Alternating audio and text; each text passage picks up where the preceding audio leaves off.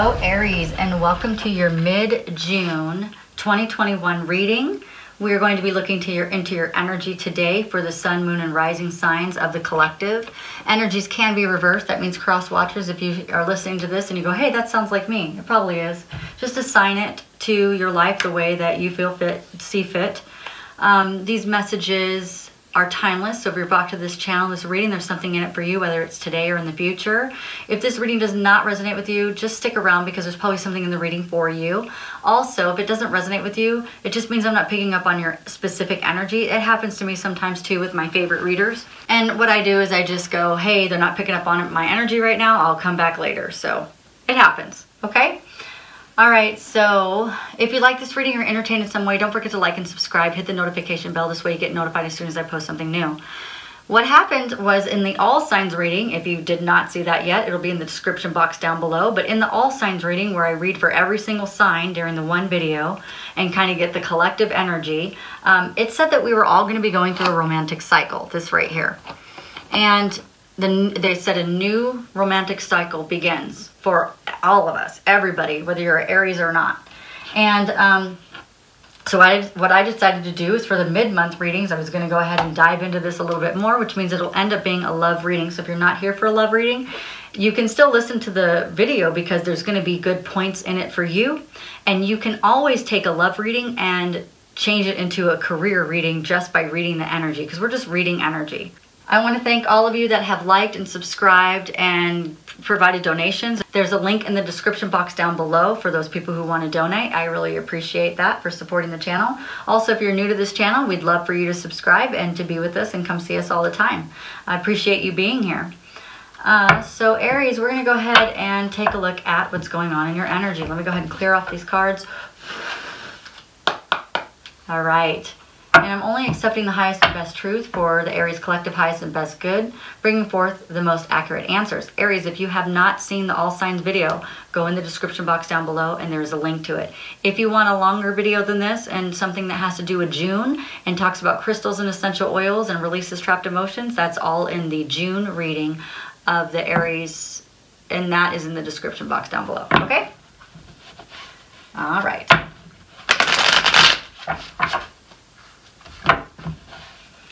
All right, what do we have for Aries and love in the new romantic cycle? And I know the energy has been so strong on the planet the last couple of days. That's why I haven't done anything.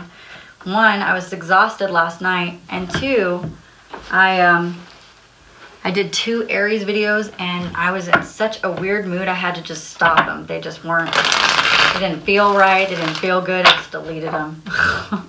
So this is actually my 3rd, and I hope that I'm in good energy. No, I am. I'm better because I just did a whole bunch of Reiki sessions, and I feel better now. So, okay.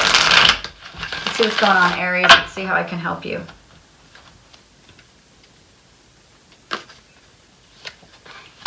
So that's past, present, hidden, advice, and outcome.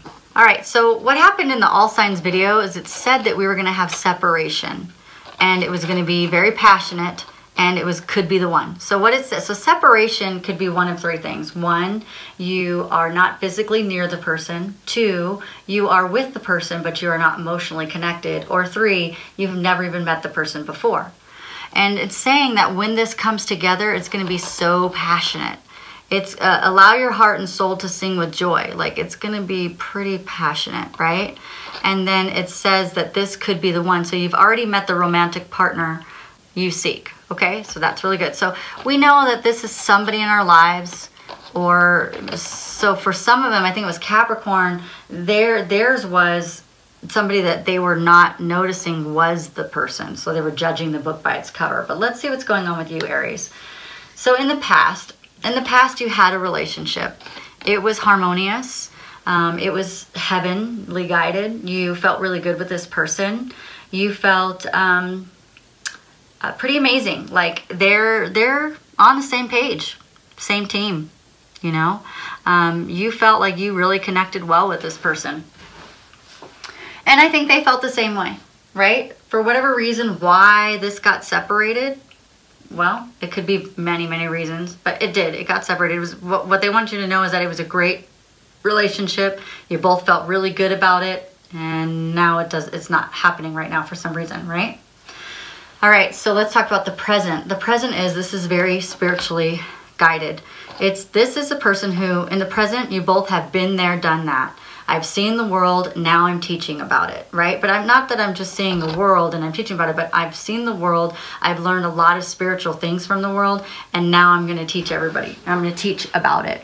This is a person who, see, these guys are coming and listening to this person speak. The Hierophant is a highly spiritually connected person. They have been through some crap, and I'm hearing that both of you guys have. And both of you guys are more mature, and you're living kind of in a different energy when it comes to the relationship, okay? What's hidden is the communication. So this is interesting because what's hidden from this relationship is the good news that it is.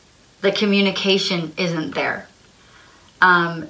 The trust isn't fully there because we haven't built upon this relationship enough for there to be 100% trust. I mean, the trust was broken in the relationship in some way, some fashion, and we still haven't, it's hidden now, right? It's there, but you can't see it.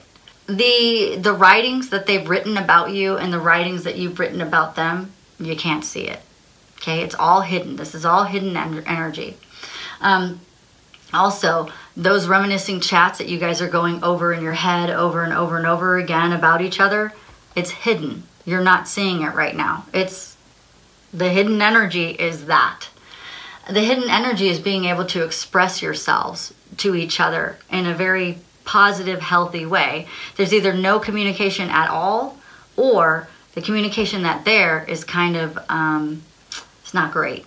It's not the best of communications. Like, you've had better times where you have wanted to spend all night just talking, and you guys just enjoyed each other talking so much.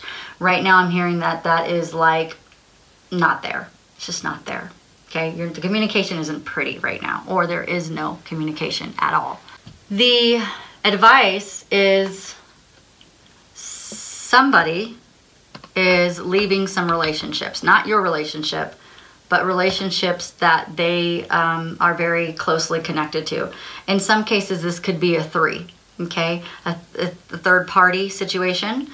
This could be, just could be three people, okay? Or this could be someone getting out of a relationship that created it to be a threesome. Not like a threesome, like in a sexual way, but like three people. So maybe they had a relationship, but in order to come to you, they have to get rid of that relationship, okay? And they're happy to do it. I wouldn't say happy. They're willing to do it. Okay, to be honest, like, they feel like deep down inside, they want to do it, like, really bad, okay? Anyway, so this can be a fire sign because he's got red. We have cups, so that would be Cancer. So you can have that's just the energy. Doesn't mean that somebody is actually those signs. This could be air sign because it has the wings. So anytime you see wings, could be an air sign, which is Gemini, Libra, Aquarius. Somebody you had a relationship was probably a Gemini, Libra, or Aquarius, or they had the energy of Gemini, Libra, Aquarius. This is a spiritual card, and then we have fiery talks, or just, that's what's happening. Or the hidden is the fiery, passionate talks, okay? Now, the outcome is leaving. That's the outcome. Outcome, not leaving you, but leaving all of that old energy. So we're all in a time of transformation. And if we're transforming into a new cycle, a new romantic cycle, people think, oh my gosh, that means like June 10th, if that's a new romantic cycle, it's starting today. Where's my romance? It doesn't really work like that. It's kind of overlapping. So we have energies. That's why I try to do the readings as close as I can to the month, or to the end of the month, or whatever. This one I chose to do a little bit earlier because I'm expanding upon the energy, and I'm going to probably have to do an energy update later because of it, but that's okay. But because we kind of need to know what's going on. So energy kind of overlaps. we start to, it kind of gradually happens. So the romantic cycle isn't going to be like, boom, now you have romance. That's what we expect and that's what we think, but that's just not how it works. It kind of just kind of layers on top of each other until one day you look up and you go, oh my gosh, this is super romantic. Okay, that could be one day you look up like 3 months from now or 6 months from now, because you have to move through that relationship to kind of get there, right? Let me see if I can get some more advice about that. Oh, the overall energy, I didn't tell you that was the Page of Cups. And the Page of Cups is beautiful, okay? It's love, it's good news, it's good money. I mean, you're going to be dreaming about love, intuitive, and enjoying life. It's good energy. So this whole reading is actually really good. It's based on good energy. It may not feel like it right now because it's just, there's just so much energy passing through everybody, and we're all feeding off of each other, and it's just like, it's kind of crazy. So just, this is what's happening. We have about a week left maybe of, I wouldn't even say lighter energy, because the solar eclipse kind of stole that. Normally during Mercury retrograde, you have a little bit of lighter energy in the middle of it. But because of the solar eclipse, it's just like, I don't feel like we're getting much of a reprieve. It's been pretty crazy. But the last week of June will be pretty hot and fiery. Okay, so be careful. Don't end relationships. Just wait. So wait for those if you're thinking about ending a relationship, just wait. Okay. Because now is not the time to make that type of a decision. We don't make big decisions until after the retrograde. So what you can say is, let's revisit this conversation, or let's revisit this after, after the retrograde. Or you can say, if they don't know what that is, say July 1st or in the first week of July. Like, I don't want to make any decisions right now. Like, I'm not in the place to make good decisions, so I'm just not going to do that. Okay, let's clarify the moving on. Okay, well, it's beautiful. I'll tell you that much. There you go. You got another cup of love. So you got the Knight of Cups, which is just as beautiful. Okay, so as you're moving on, you're going to be moving. Let me do it this way. Moving on from is the Ace of Swords, which is really cutting things out that doesn't serve your relationship. Observing it, realizing it, and saying, you know what, this doesn't really work for us. Let's do something different, okay? But the Ace of Swords is very successful. It's going to make you very clear thinking, very logical. You're going to make immediate changes for the better. So it's going to be like, hey, and it's really about talking to your partner with a non-judgmental kind of thought process, and just being like, okay, look, this is what we need to do. Judge the situation. Don't be fiery about it. And sometimes it means confrontation, but it doesn't have to be a fiery Aries confrontation, okay? It just means like, and Aries, you can be really logical, so get into your logical brain when having conversations and be a little bit more compassionate, all right?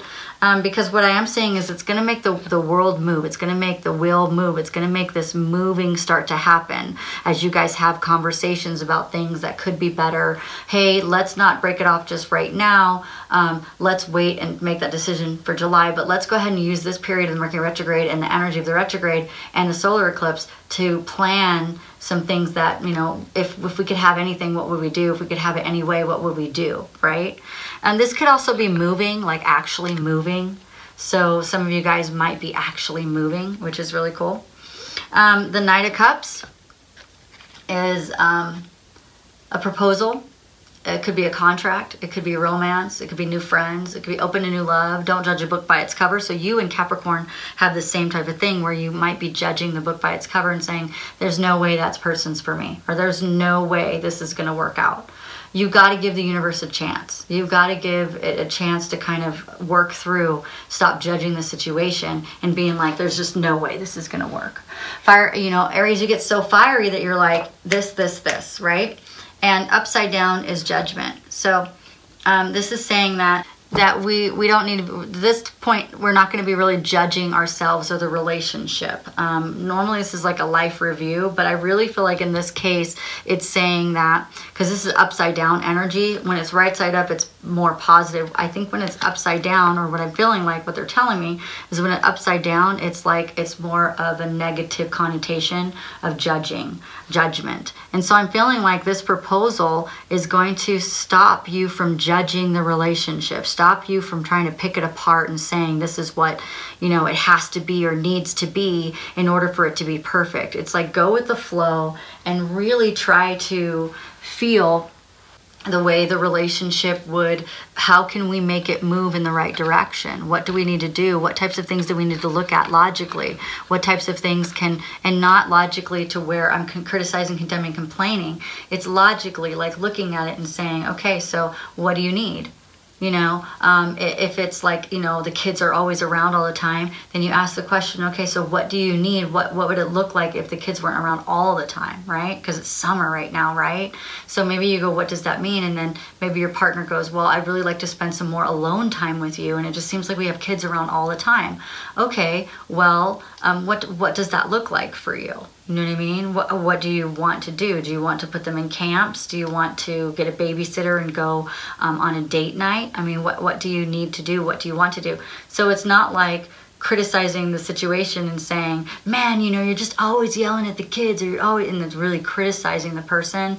Instead, it's like, okay, so that's not working, so what can we do to make it better? You know what I mean? And we're not fixing problems, because sometimes, Aries, we can get into the idea that fixing problems is the way we do things. It's not about fixing problems, making it better. It's about asking questions and communicating and saying, okay, so what does a good relationship look like for you? A good relationship is we date like 2 times a week where there's no kids. Oh, okay, well, let's do that then. You know what I mean? How can we make that happen? What do we need to do? Do we have the kids spend the night at somebody's house? Do we get a babysitter? Do we put them in like the YMCA, you know, nighttime or parent night out or something like that? I mean, there's some type of thing that you can do, okay? So it's really, and I'm just giving that an example. For those of you who don't have kids, it's just really looking at your relationship and being compassionate about it and not ripping the other person apart, because Aries, we can get pretty fiery, right?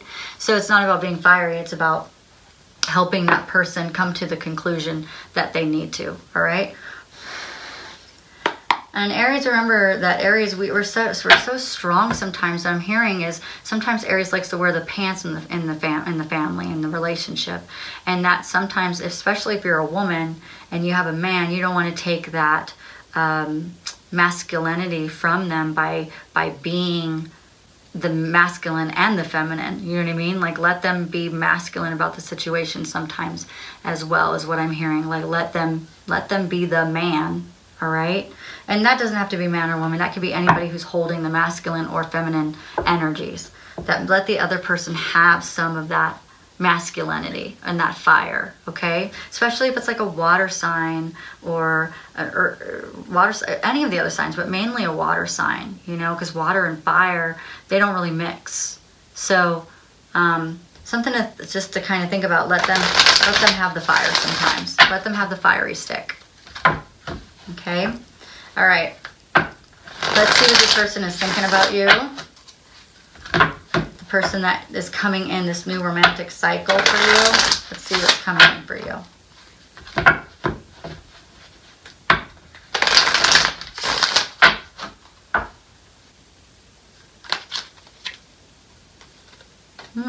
That's very good. Okay, so this is very interesting. Okay, there's a couple of things that are coming out, Aries. The first one is, I'm starting to understand our connection. Now remember, cross watchers, if you feel like this is something that you're saying, then this is your energy, okay? It could be Aries saying this to you, but I'm just going to throw these cards out there. I'm starting to understand our connection, okay? It's a deep connection, all right? I wish I had treated you better, all right? Sometimes I lie awake thinking, sometimes I stay awake thinking about you. I wonder if you'd be happier without me, or happy without me. And the last one is, I remember every detail of that day. So that's some really powerful cards, right? And this one says, I feel you leaving me behind. And Aries, yeah, I mean, you're pretty fiery, and you have a tendency to just be like, I don't need you. I got this. I'll do it all on my own, you know? And when we have that type of energy, people can feel left behind, for sure. they're starting to understand how deep the connection really is, because I don't think that they realized how deep it was. I don't think that they realized this in the beginning. I mean, I think that they thought you were, you know, hot or whatever, and they were like, yeah. But I'm not sure that they really understood how deep the connection is, right? Because right now we're moving into the more spiritually connected connection. And that's interesting, right? Because before it was just like, oh yeah, that's hot. But now it's like, okay, no, this is deeper than hot, all right? And then I wish I had treated you better, right? And that's where this they want to talk. They want to talk to you. That's where this is coming from. You know, I wish I had treated you better. They want to tell you that. They want to talk to you, okay? And the next one is, sometimes I stay awake thinking about you. Well, I bet they do, because they want this, right? They want to get rid of this person and be with you. So now they're thinking about that at night. Like, how can I make that happen? How can I cut that other stuff out so I can make this happen? Can I do that? Yes, you can. Okay, and the other one is, I wonder if you are happier without me, or happy without me. Well, Aries, we know we're not, right? We're not. So sad that they think that, right? So be compassionate to this person. And I remember every detail of that day. So there's some kind of day, whether it was good or bad, this person is going over all the details. I sang a song the night we met. I can't remember how it goes right now. I'm like pretty tired. I'm trying to get these videos out, because tomorrow I'm going to be in a Reiki training for the next 3 days, all day long. So I don't think I'm going to be doing any videos. I'm going to be meditating for 3 days from 8 in the morning till 5 in the afternoon. It's going to be extensive. So I'm going to be going through a very extensive training. It's the second time I've done the Master Reiki class. So I'm doing it again. Anyway, so I want to make sure I can get these out. So they just remembering every detail of the day. Was either a bad day or a good day, but whatever it is, they're remembering every detail about you and about the relationship and all of those things. Okay, so let's see if I have anything else, Aries. Because I need to do a Scorpio reading before I go to bed tonight. I'm getting kind of tired. So, I didn't want you to wait too long.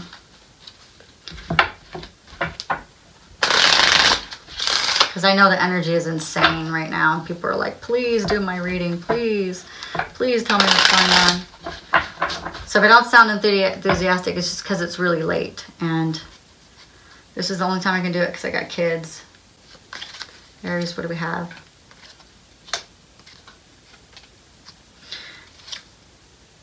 Okay, so this is beautiful.